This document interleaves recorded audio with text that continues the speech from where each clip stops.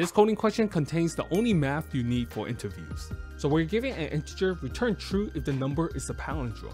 Now let's go over what is a palindrome. So a number is a palindrome if we can read its digits the same way forwards and backwards. Let's go over the thought process. We can create the reverse form of the number. The number is a palindrome if it's equal to its reverse form. To generate the reverse form, we will process the digits from right to left. We are able to get the current rightmost digit using the modulus operator. And this is because any number modulus by 10, we're able to get the value at the ones place. After retrieving the rightmost digit, we can remove it using the division operator.